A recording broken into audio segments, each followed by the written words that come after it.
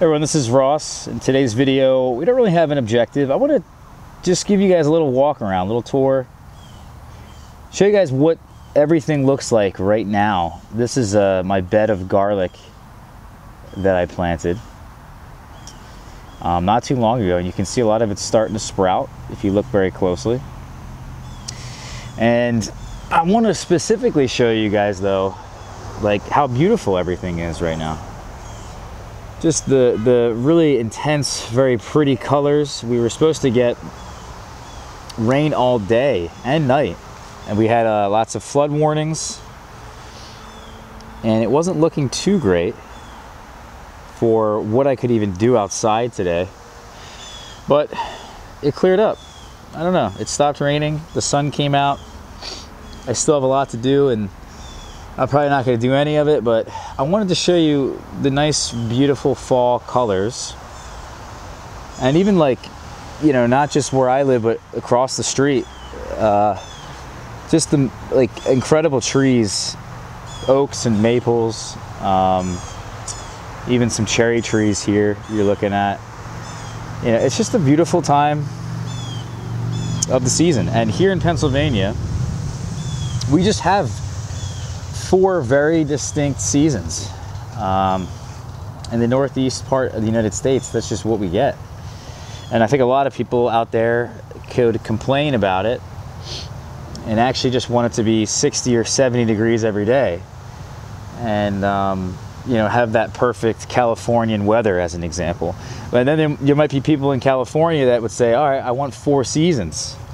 And there might be some of you guys out here who've never experienced 4 seasons. I can tell you right now that today is extremely beautiful. It's a shame I wasn't out here maybe like an hour earlier, but the way that the sun's shining and the color of the light amongst the fall colors, it just, I don't know, it's just beautiful today. It's just one of those days, guys, and you really appreciate the fall weather. You know, it's not cold right now. It's like probably somewhere in like the high 60s. I'm actually sweating a little bit, wearing too many layers. And there's a theory out there, I guess. Some people have told me that when they lived in California, where it was the same, pretty much the same weather almost every day, they didn't appreciate things as much, and they didn't appreciate the nice days, and they even told me that time goes by quicker when you live there, because the seasons really mark, and I think in a lot of people's minds, a change. And you kind of go through this internal clock and you say, all right, well, I don't know, it kind of makes sense, but it kind of doesn't. But you kind of are aware of how much time has been going by. You know, it's like a every 3-month reminder of, you know, times are changing, or this is what my summer was like, or this is what I can look forward to, and have all these different seasons.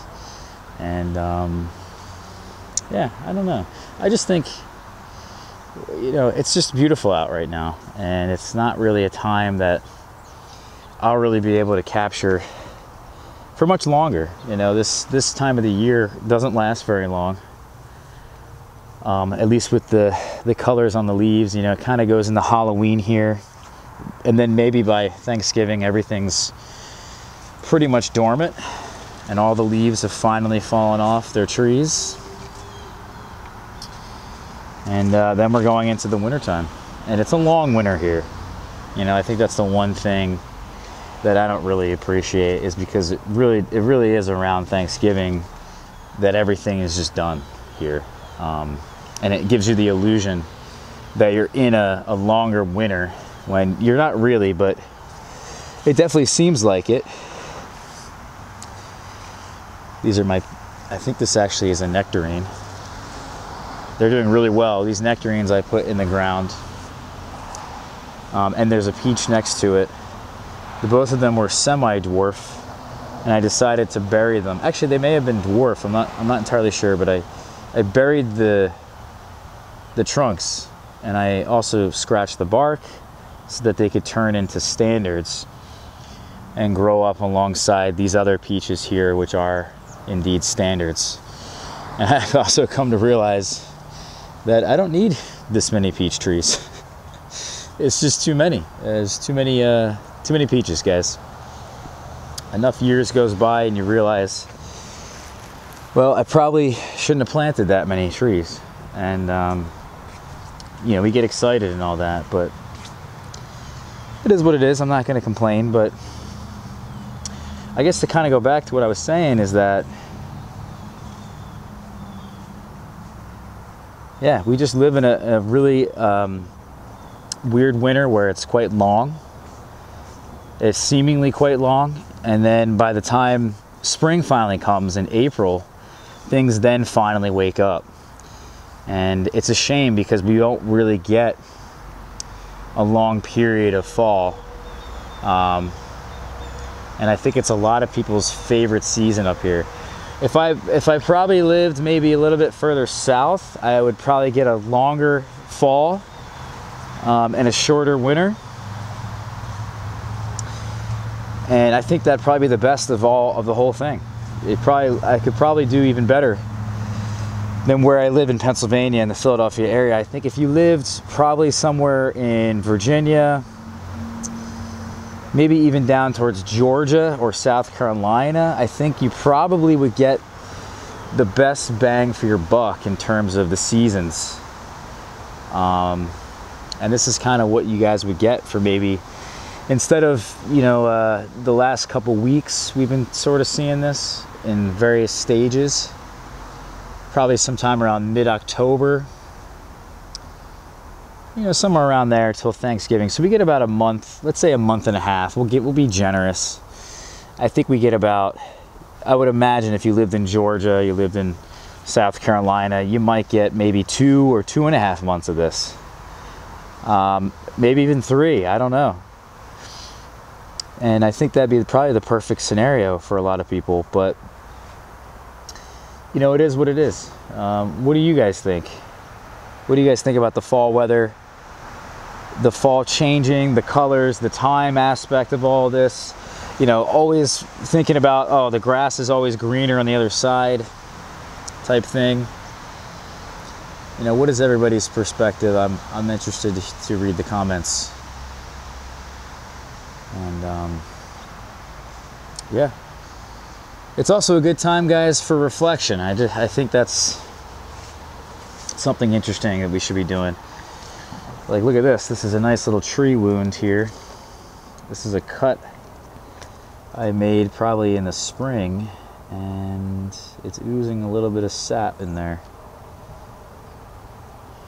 But no, it's not diseased. This is normal. At least when it finally fully heals over, it should completely stop there, I hope. But if it continuously bleeds like that, that's not good. You can see some on the other side as well. And they kind of get in these little crevices. Oddly enough, they get in these little crevices here. I don't know why. Anyway, hopefully you guys are thinking about planning what you guys are going to do next year, what your yard's going to look like. I'll tell you right now, this little garden area here is going to change up a bit. We're going to grow less vegetables, actually, and we're going to grow more fruit. Now that the fruit trees are finally getting into more of a mature stage, I have more fruit than I know what to do with. And I definitely prefer fruit over many of the vegetables, and I'll still grow vegetables, of course, annuals, but I'd rather focus more on perennial systems now. I'd rather put more of my time and effort into growing perennials and sweeter things. We're gonna grow, I think, the tomatoes somewhere over here next year. We're gonna raise up this bed in particular and make this into more of a raised bed. I think it's really only a 4-inch raised bed. See the wood outlining it, but it's even less than that. So what I'll do is I'm going to put this second mini 4-inch raised bed. I'm going to put that right on top.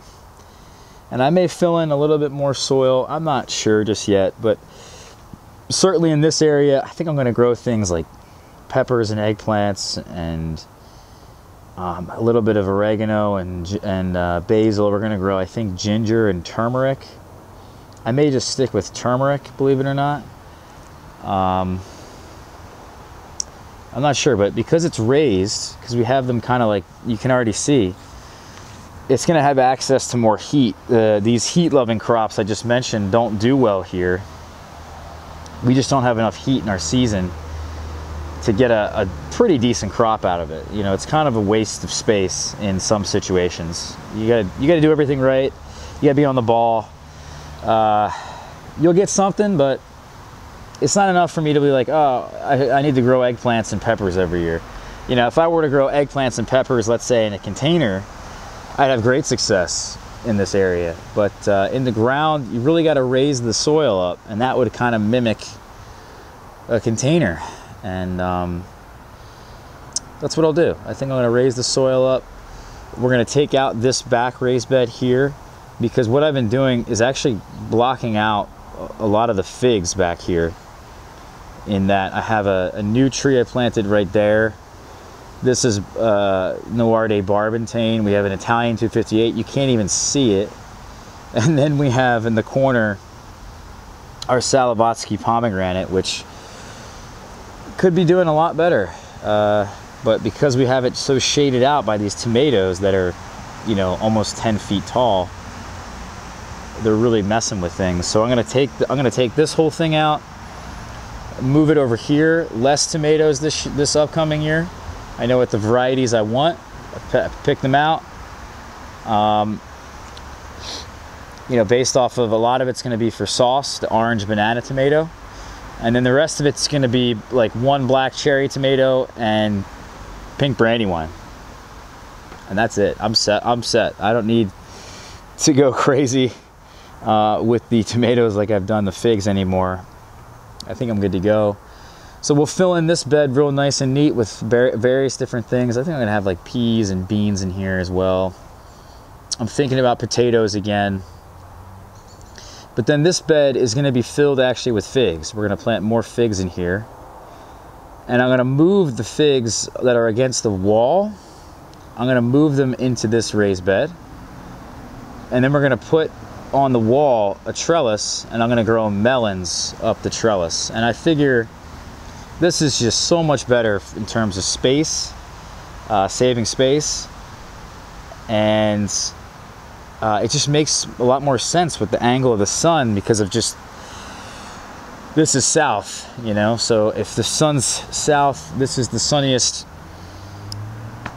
pretty much place in my yard, and if I'm not maximizing the amount of sun here, it just doesn't make sense at all. So we're gonna move things around, like I said, and you know, it's gonna look nice, guys. I hope everybody's garden and everyone's fall is shaping up nicely. We'll talk to you guys soon. I hope you enjoyed this little talk and walkabout. We'll catch you guys later. Take care.